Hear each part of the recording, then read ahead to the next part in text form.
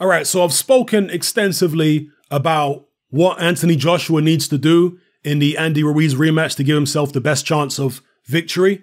But in this video, I'm going to talk about what I think Andy Ruiz needs to do to give himself the best chance of victory in this rematch. Now, from a psychological point of view, I think it's very important that Andy Ruiz doesn't get overconfident and believe some of the things that are coming from a lot of people in the PBC camp by way of AJ's chinny, AJ's mentally weak. All you got to do is go in there and hit him on the chin again. The fight's yours. You're going to beat him more easily this time than last time. Ruiz can't listen to all that.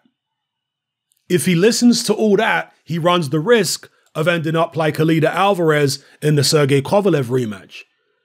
Because Alida Alvarez knocked Sergey Kovalev out first time around. He went into the rematch thinking, this guy's done mentally. I got to him last time, I'll do him even earlier this time. He went in there looking for the knockout, focusing on the knockout, believing that the knockout was inevitable, underestimating Sergey Kovalev's boxing ability. It backfired on Alida Alvarez in spectacular fashion. Andy Ruiz must not make this same mistake. Alvarez did not respect Kovalev's skills and he paid for it. Andy Ruiz must respect Anthony Joshua's skills. After the fight, worryingly for Andy Ruiz, he said, Anthony Joshua's not really a good boxer. For me, if I was in Ruiz's team, I'd be telling him, don't tell yourself that. The guy is 6'6". The guy has fought people like Klitschko, Povetkin, Parker, so on and so forth. If you go in there with a mentality that he's not a good boxer, he might shock you with his boxing ability. He has the height and reach over you. He has the foot speed over you. He's a more versatile fighter. He can do more things. Andy Ruiz can only go forward. He's not going to turn Sugar Ray Leonard and start boxing on the back foot. So from a mental point of view, I think it's a mistake for Andy Ruiz to go in there thinking, that's it, I just have to go in there, hit him on the chin again, and it's my fight. You know, the knockout is inevitable. He needs to go in there thinking this is a 12-round fight. Obviously, you're trying to break the guy down. You're trying to get to his chin when you can, but respect his skills, understand it's a 12-round fight, understand that second time around, AJ is probably going to concentrate on being more evasive and elusive. And therefore, you're going to have to make adjustments to compensate for the fact that he's moving more. So a lot of people have been saying that Ruiz has lost a ton of weight in training camp for this AJ rematch. Ruiz actually says he's only about 3 pounds lighter.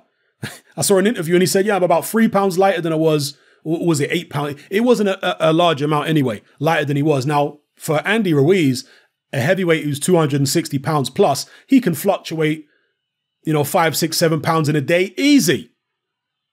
So is he any lighter than he was against AJ? I guess we'll find out on the scales, right? Because that interview was several weeks ago. But still, the people running around saying that it's a mistake for Andy Ruiz to lose weight for this AJ fight, I tend to disagree. Now, it is true that if you lose too much weight too quickly, it can drain you and weaken you. And obviously, Ruiz don't need that. He needs to be strong. But at the same time, if AJ is going to move more, Ruiz is going to have to quicken up those feet to be able to get to him. Because the last thing Ruiz needs to happen is for AJ to be really fleet-footed, moving around. And Ruiz, who has quick hands but don't have quick feet, he's a plodder, for him to start having to reach with punches and start missing and giving AJ the opportunity to land. Because remember, AJ did put Ruiz on the ground in that first fight. Ruiz admitted in subsequent interviews that he was shocked when he got dropped. He'd never been dropped before as a pro. He's got a good chin. And he admitted that in the 4th round, he was a little hesitant and he was careful. And you go back and look at the fight, you would imagine that Ruiz would be ultra aggressive in the 4th round, right? He's just dropped AJ twice in the 3rd. You'd imagine he'd be ultra aggressive in the 4th. He wasn't. That was actually Ruiz's most cautious round, that 4th round. And he said in interviews that he was being very careful because this is a very big guy who hits extremely bleeping hard. So that knockdown had an effect psychologically on Ruiz in that 4th round. He was like, whoa, that's never happened to me before. I need to be careful. Okay? So you don't want to be in a situation where you're having to reach with punches, because that's when you're going to get caught. Yeah? So him coming in a little bit lighter, that's something I would like to see to give him a better chance of winning the fight. Also, Ruiz doesn't have the greatest head movement. Part of it is because he's so big, he can't move his waist as much. You know, he can't bend at the waist as much as other fighters who don't have all this fat around their midsection. But, you know, where he can, he needs to improve his blocking of punches if he's not going to be able to move his head. Now, up close, Ruiz is quite good at moving his head when you're exchanging hooks. We saw that in that infamous third round exchange he had with AJ where he dropped him. But at long range, Ruiz's head movement is not very good. He does tend to get caught coming in quite a bit and picked off at long range quite a bit. AJ in the first couple rounds hit Ruiz with some very clean jabs that he walked Ruiz onto, some lead left hooks, very, very clean lead left hooks. And there was, at the start of one of the rounds, I think it was the start of the third or the second, he walked Ruiz onto a left and a right, real clean shots, which Ruiz took fantastically well. But again, why are you getting caught so clean so early in the fight at long range? Ruiz needs to do a better job of tightening his guard and making sure he's not getting caught so clean as he comes in. You know, maybe feint a little bit before you're going to throw your shots as you come in. I know he's a counter puncher rather than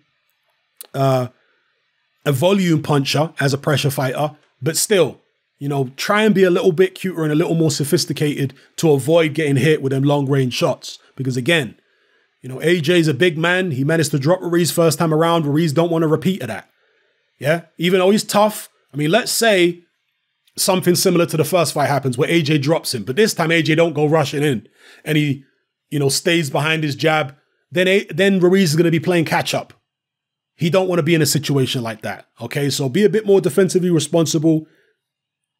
You know, cover yourself up, particularly at long range, and don't get caught as cleanly as you were getting caught in the first fight, especially not early on. Now, obviously, he needs to keep AJ under pressure. Again, this is why if AJ is going to move, it's good for Ruiz to be a bit lighter. Obviously, he needs to go to the body. If you can't get to the body with hooks, jabs to the body are good. Ruiz has a good boxing brain. He knows when he's in position to throw jabs to the body. Another factor is the psychology of AJ. He needs to play on AJ's psychology. Yeah? He needs to do something which he's actually very good at, which is exploding out of clinches. Ruiz, in many fights that I've seen of his in the past, has got a way of kind of lulling opponents into a false sense of security when they're in a clinch. Then he'll explode with a volley of real fast punches, literally at point blank range, where the opponent thinks they're safe. Because Ruiz will relax his body and he'll make you think that we're not going to exchange up close. But then he just explodes with all these fast punches. He needs to try and get AJ with that. Yeah? Up close. Particularly if AJ's moving around. When they do get in a clinch, trick AJ into thinking that you're tired or that you're, relaxed. You're not going to throw anything up close and then explode on him. He needs to use that trick in this fight. Also, if AJ's moving around, Ruiz needs to do what he did in, I think it was the 4th or the 5th in the first fight, and say, what are you running for? Play the whole macho game, because AJ does have a macho streak in him. So you're going to need to, poke that macho streak of AJ and try and provoke him into going for you. Yeah, and then, look, I don't advocate fighters doing dirty things, but, maybe a punch on the belt line or something here and there to enrage AJ. If I was in Ruiz's corner, I might advise something like that if he's falling behind on the cards. Something to provoke AJ into getting aggressive. Yeah? Whether you got to goad him, stand in the middle, right, come on, stop running away, let's fight. And also, him doing that could have a psychological effect on the crowd. Because remember, this is not, I know there's going to be a lot of Brits there, but there's going to be a lot of Arabs there and other people too. They might not like AJ's tactics. They might start booing AJ if he's being overly negative. Ruiz needs to play to that. Yeah? And that might have an effect on the judges, particularly in tight rounds, where Ruiz is the one trying to come forward and make the fight of it, and AJ is just running away, jabbing. It's not a very good visual, particularly in tight rounds. That might help Andy Ruiz on the scorecards. So, as I say, look, Andy Ruiz, doesn't have that many options, limited options in terms of the way he approaches this fight, but he just needs to tighten up what he did first time around in preparation for the possibility that AJ has made adjustments and he's going to be better in the rematch. Yeah, so tighten up what you did, particularly the defense at long range. More, goad AJ into exchanging with you. Go to the body whenever you can. And I don't need to say anything about his front foot counterpunching because it's excellent. When he gets in position, flurry like he did last time out. And hopefully for him, if you're looking at it from Ruiz's perspective, he has the same success. So yeah, that's my take on it. That's what I think Andy Ruiz should do. Don't get caught out like Alida Alvarez did in the Sergey Kovalev rematch. Don't be complacent and underestimate the guy's boxing ability. If you go in there and you're expecting him to have great boxing skills and it turns out his skills are not that good, then great, because you hope for the best, but you prepare for the worst, right? Mentally, you're supposed to gear yourself up for the toughest possible challenge. That way, if it turns out to be easier than you expected, it's a bonus. What you don't want to do is not be prepared for a tough challenge. Let the people get in your ear and tell you, it's easy, you'll knock him out this time, because that's how you end up like Alida Alvarez in the rematch with Kovalev, and you don't want that. So anyway, let me know what you guys think in the comment section below. What do you think Andy Ruiz should do in the rematch with AJ to give himself the best chance of victory? Yeah, just drop it all in the comments and happening them out. Join me on Patreon. I upload a minimum of 2 podcasts every single week, covering a wide variety of controversial topics, as well as live stream Q&A sessions. Take a look on screen right now at some of the podcasts I've produced so far. For just $3 a month, the equivalent of about £2 a month, you get access to all my new podcasts and my entire back catalogue of past podcasts, including my popular Confessions of a Nightclub Bouncer series. You can listen on your computer or on your smartphone or tablet by downloading the Patreon app from the Google Play Store or the App Store for free. The Patreon app also allows you to download each podcast in MP3. For less than the price of a cup of coffee, you get access to dozens of hours of exclusive content. It's easy to sign up, there's no contract, and you can cancel at any time. So come and join our community of free and critical thinkers by signing up with me here on Patreon today.